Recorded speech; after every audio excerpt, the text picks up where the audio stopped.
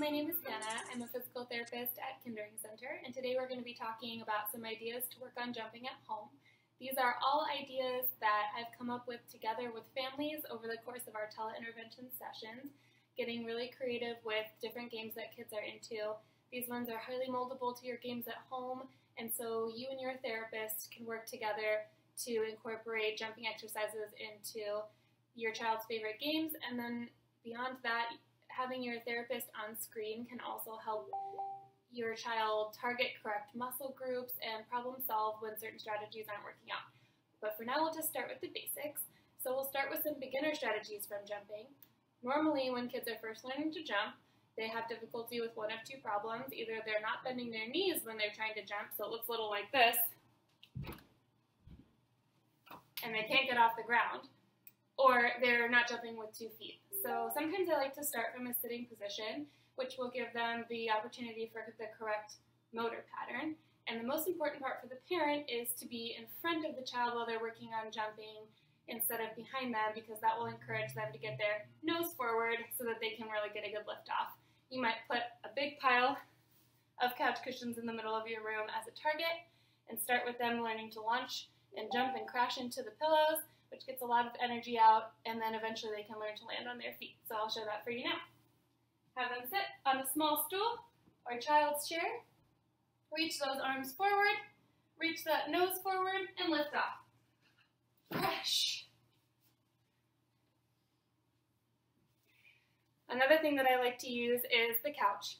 If your child is allowed to jump on your couch, or maybe they can just hang on to the side of the couch, a lot of kids are very motivated by music. So I usually like to use the song No More Monkeys Jumping on the Bed. It gets lots of repetitions in, and if you don't have a trampoline, your couch or your bed or whatever you're comfortable with them jumping on is a great solution. I'll show that now.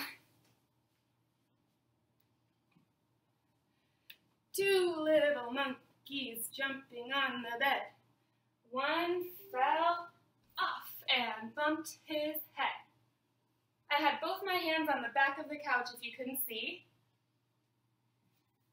Having their hands fixed on something like the back of the couch or the arm of the couch will help stabilize their body and activate their abdominal muscles. So that can help them get their knees up to get their feet off the ground. The last thing I'm going to show you for beginners is a game that I did the other day with my patient because he really likes being turned into an airplane. So I'm going to show you with my guest, Mr. Bear.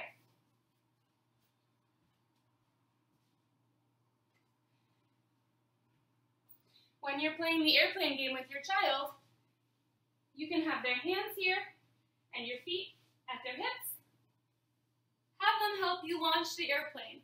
So you're going to use your feet to tell them to bend their knees first, and when you feel them start to stand up, that's when you launch the airplane. Ready, go!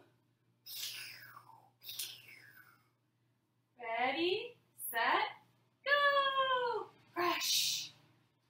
Thanks, Mr. Bear.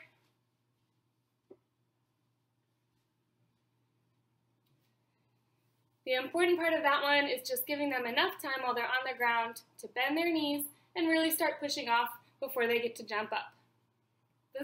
For kids who are already starting to jump on the ground, the next step is starting to jump down off of things and start to jump forward. So you'll see behind me, I have a bunch of monster bad guys to defeat.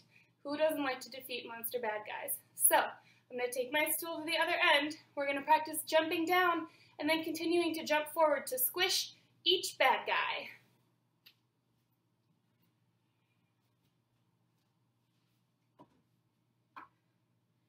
And squish, squish, squish, squish, squish, squish.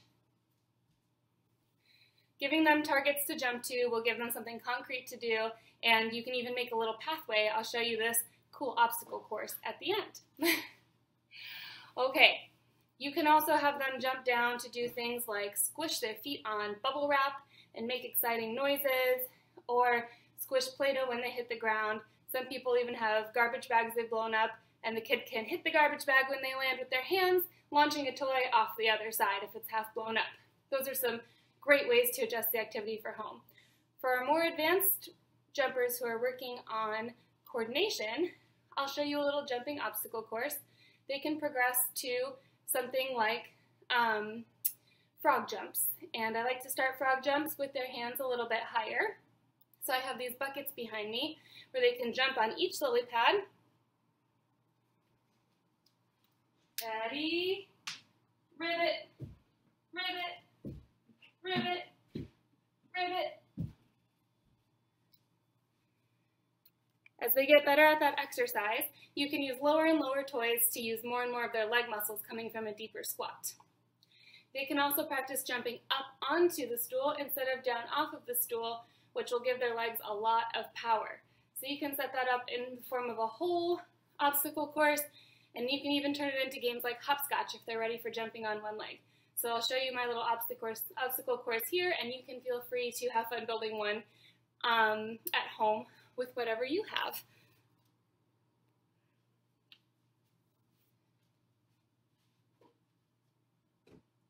Ready? Squish, squish, squish. Big knee bend. Jump up, jump down, jump, jump. Froggy jump, froggy jump, froggy jump, froggy jump. Walk the balance beam. And crash.